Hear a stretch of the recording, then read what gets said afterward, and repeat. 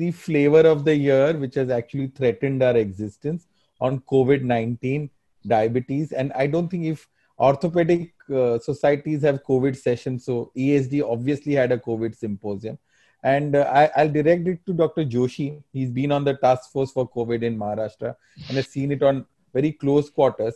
So do you think that they are now saying that diabetes is not only a risk factor for adverse outcomes following COVID, but also people are getting more infected if you have diabetes?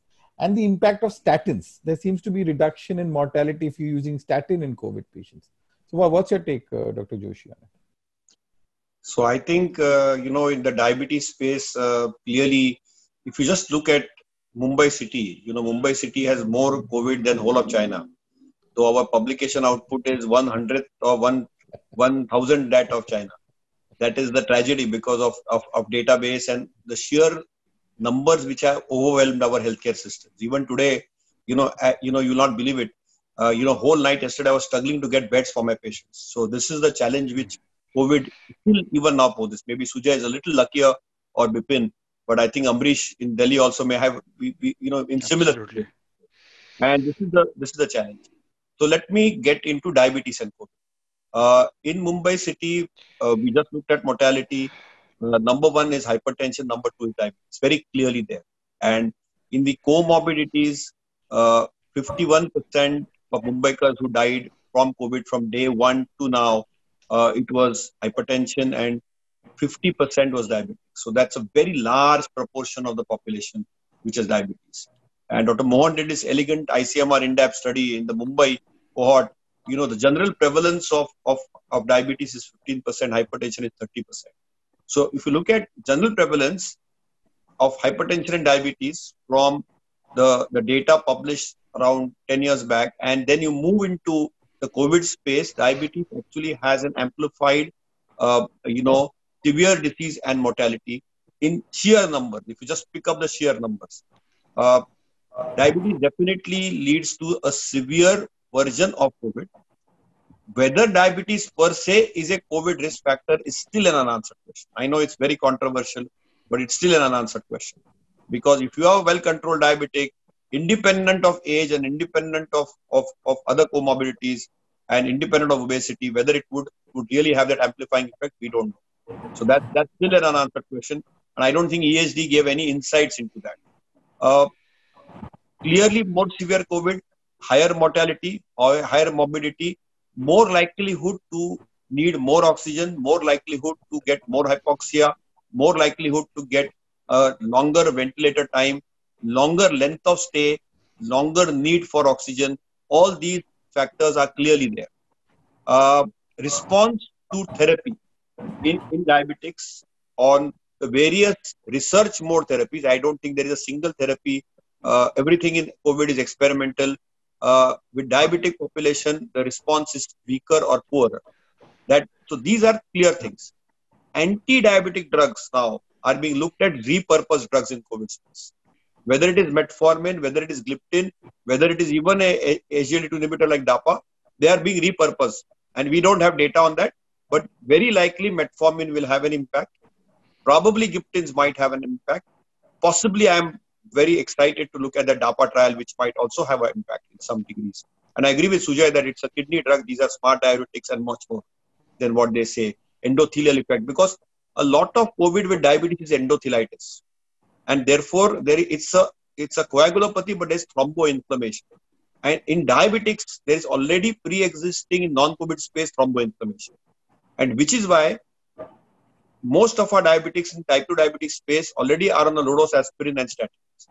And that is why whatever we saw is translated evidence that statins probably might have a role to reduce morbidity and mortality in the COVID space with diabetes. So I think this is something which is known in the non-COVID space, is getting documented in a COVID space. So I think statins and low-dose aspirins, in fact, in our Maharashtra protocol from day one have been there, because we knew that our comorbidities are higher. And I think we need to continue that. And that's what ESD has only shown us through evidence. We still are in research mode in COVID, but diabetes is a huge problem in India. We are probably the second largest country in the world with diabetes. But, in terms of prevalence, Middle East is much more than us, and they have not seen in their COVID space diabetes up the pecking order. United Kingdom has seen it very high in their pecking order. The underprivileged populations in United States have again seen diabetes up in their pecking order, and in India, clearly we are seeing that. The other challenge with COVID and diabetes is a lot of use of biologics and steroids, and therefore the very high hyperglycemia as you get in week 2, week 3 of COVID space. And I'm sure all the panel members will agree with me that hyperglycemia, post-COVID diabetic hyperglycemia, which is often tending to, near ketoacidotic-like situations or hyperosmolar state-like situations, is not unusual. And the need for high doses of insulin also is not unusual. So that's my take on COVID and glucose and diabetes and statins. But I think, statins, it is prudent common sense that if you have a cardio metabolic or any vulnerable group which has hypertension or diabetes, keeping them on a low dose aspirin with statin, or sometimes in the second week a NOAC and statin might be an order of the day in the future. Thank you so much, Dr. Rishi. Dr. Sethi, your comments on what was presented in the ESD symposium? Largely, I would concur. There was a study which said that preoperative use of statins decreased postoperative cardiac events in general population. So if that is the benefit that can occur in a general population preoperative administration of a statin, then in a situation where you have got some prothrombotic stage, you've got inflammation going on, it is plausible that it might be helpful. But while I say so, there are studies either way for every molecule. If you remember what was the controversy for ACE and ARBs, for ibuprofen, then there are some people who say that this molecule is bad, this molecule is good. So we are picking up some pieces of the maze and projecting it as the evidence. But it is good to know that at least we do not have to discontinue statins in this people. There is a study which said that statins cause harm. So I don't think the final word is yet out, because it is like coffee. Coffee is good for health, coffee is bad for pancreas, coffee causes this, coffee causes that. So I think everybody is having a headache in trying to project their hypothesis, and depending on the hierarchy that they are, their hypothesis are accepted or rejected. Thank you, sir. Thank you, Dr. Dr. Mittal, your comments on it, please. Yeah, as Shashank was talking, I was trying to dig out. We've just analyzed 413 consecutive patients, moderate to severe, few mild, some healthcare workers, but bulk were moderate to severe. The data is not out yet. It's just a text message from my younger colleague that out of which 152 were diabetic.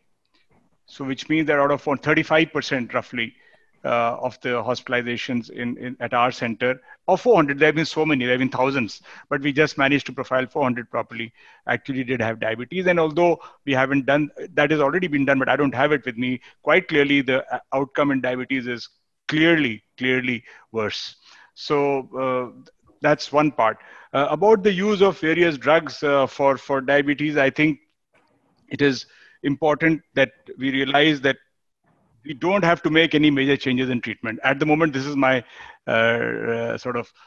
interpretation of the data. They don't have to drop any drug. This drug is causing harm. This drug could cause that. I would just stick with whatever controls the patient. The moment you move to severe cases, you obviously are on insulin infusion or basal bolus therapies and all that. It's a different story altogether. And if you move to steroids, then it's a nightmare, and we are really dealing with that every day. COVID per se is causing severe hyperglycemia, and then you give steroids, and then, those patients, and let me make this comment here, because those patients after discharge, I mean, I have had patients who 2 months, I mean, now they're beginning to settle into their normal rhythm. These are not those who went in with A1Cs of 10. Those are the worst off. You start with an A1C of 10 and then you get steroids and all, then it's a different story. But even those whose A1C in March was 6.4, 6.1, and I'm still struggling to get them back down. It's taking a long time, and they're feeling miserable. And sometimes I feel that, because in their anxiety and all good intentions of trying to fix this disease, we are probably using a lot of drugs. And I don't know how much of the post-COVID is somewhat linked to our anxiety to treat our patients well with multiple molecules rather than any one. And therefore, I definitely feel that some of the effects that I'm seeing post-COVID are linked to just multiple drug usage to save a life at that point. The important point I will make, and most of the points about diabetes have been well covered, is that the concept that of a syndemic. And if you look at yesterday, I think Richard Horton wrote about it. But syndemic is a concept where you talk of not just a pandemic, it's beyond that. It's a pandemic of infection, which is taking a toll on the whole NCD system.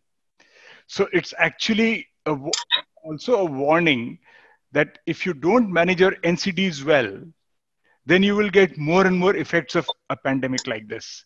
So, which means that supposing it's a really bad scenario, there's no vaccine that appears, and we have to live like this for 3 years, maybe not just few months or 1 year, then we haven't focused on the NCDs, on our diabetes, hypertension, as we haven't.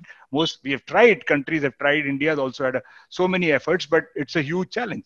So the issue is that the whole thing, if you don't have NCD, let's say, then you're not getting much affected by COVID. The outcomes are pretty good.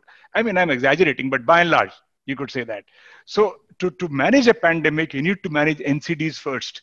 That is the concept of a syndemic. And I think that's something that's a relatively newish word, but I think that's where we need to look at the overall connection between diabetes, hypertension, and COVID, and not just as a virus that has come and affected our patients. Thank you so much, Dr. Dr. Ghosh, also something about COVID-induced pancreatopathy. What do you think? It's a new entity. It is going to stay. Right. Is it a form of stress hyperglycemia or something else? Okay. Continuing from where Professor Mittal left off, the Calcutta Municipal Corporation, I've been actually working with them. There is 164 wards in my city. We've actually employed 8 people per ward to go door to door to try and identify people who have these comorbidities. So we are in the process of creating a registry of that, and we are providing a helpline number as well as a free teleconsultation and a free web consultation so that we manage their NCTs better. Management of comorbidity is very, very important during these times.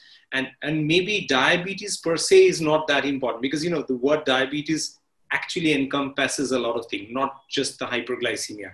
It could be diabetes-related kidney disease. It could be the diabetes-related heart disease. So all of that is actually making things worse. And if you look at the total number of people who've come into our hospitals with COVID, with diabetes, it's somewhere around 30-35%. But normal hospital occupancy, if you look at, has diabetes of 30-35%. So it's not that I think that the diabetics have actually, done very badly in terms, or maybe they are getting the infection more, but it's just that once they get it, because of the other associated comorbidities and the other problems of uncontrolled hyperglycemia, they might be having poorer outcomes. And the good news is that there is at least some data to suggest that irrespective of you having diabetes, if your glycemic control is good, yes, if your comorbidity control is good, your outcome is same as someone without diabetes, without those comorbidities. So that's the positive bit of things to look at. And therefore, we've got to be aggressive. And like all of the previous speakers said, I think we've been trying to chop and change too much. Let them stick to what they were on what they were controlled on, if they were controlled on, rather than, saying, this shouldn't be used, that shouldn't be used. Of course, probably SGLT2 might be an exception in particularly an individual who actually caught the infection. Though Dr. Joshi was talking about the DARE-19 study. In fact, the corporate hospital that I go to is one of the centers for DARE-19 study of dapagliflozin. But that's still too theoretical for the primary care physician or the physician at large to think of the data. In terms of involvement of the pancreas and involvement of the liver, what happens to diabetes with COVID, or what happens to hyperglycemia as a result of COVID per se. So 2 or 3 things have been postulated to happen. One, there could be a direct effect on the beta cell with beta cell dysfunction and people presenting with type 1 like diabetes. Fortunately or unfortunately, I haven't seen anyone like that as of now in this period of time. I've had newly diagnosed type 1s, but they have had the typical antibody positivity, low C peptides. Not that I have known that they've had COVID. I've even gone and done a COVID antibody to try and figure out whether it was related to COVID. I've not seen that. In terms of severe insulin resistance, yes, I have seen people who've come into the hospital because the steroid bit came in, the story came in late. Initially, not everyone was getting treated with steroids, but even at that point of time, I found significant insulin resistance in some of the patients. Absolutely. And like Professor Mittal was saying, even after people have so-called got well, the fever is gone, people have gone back home, things haven't settled down for everyone. Something's wrong somewhere. Yes, they're not feeling well, and the so-called post-COVID state.